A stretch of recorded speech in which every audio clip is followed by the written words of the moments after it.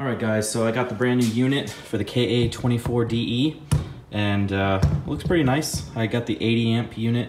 Really just went with something stock because I don't need the 100 amp or 110, 125 amp from the Nissan Quest because I'm running stock coil packs and I'm not running like a sound system or anything in my car. So 80 amp, 80, 90 amp work just fine for me.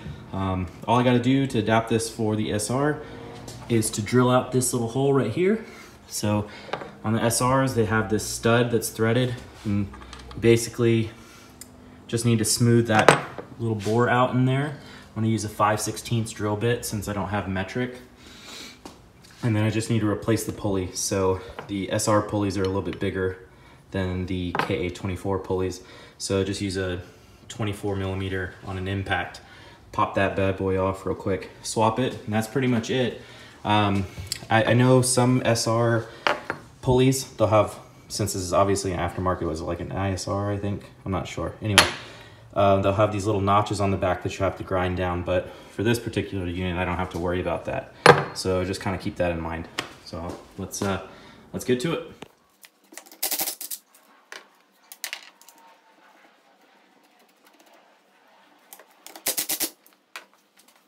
All right, so after you zap your pulley back on, just make sure you don't hear any weird sounds like grinding up against the aluminum housing or anything like that.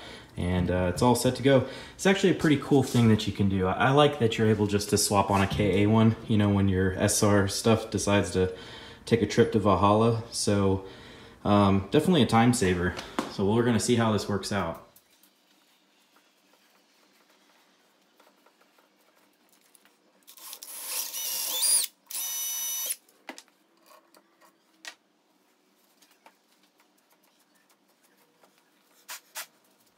All right, so now you should be left with something like this. Nice smooth bore that you can just pop that thing in. It's nice and tight still. It doesn't have a lot of wiggle room, and it just works. See, you don't have a lot of play, and that's good.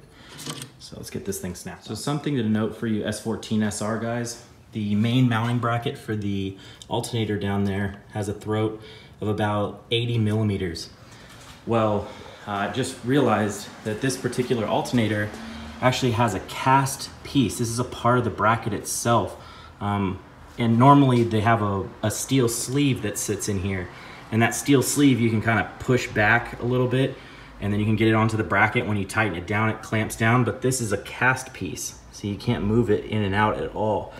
So for S14 SR guys, you're gonna have to take a flap disc, you know, like this, or a file or something like that, and you're just gonna take a little bit of this off. You don't wanna take all of it off, but just a little bit of it off. I measured it at 80 millimeters. This thing turned off, but still it's at the same measurement. And basically, as you can tell, it ain't gonna go on, right? So yeah, you gotta clearance this just a little bit for that to work. Like a champ.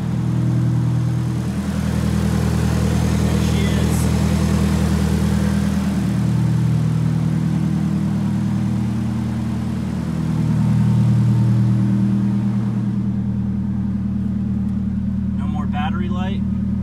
Let's see. No more battery light and no more misfire.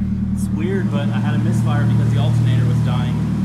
So yeah, that's all gone now. I guess it was making the signal to the coil packs pretty weak. So yeah, she's healthy as a horse. Just got back from taking her around the block, and man, it's crazy how this thing rips. It's so fast.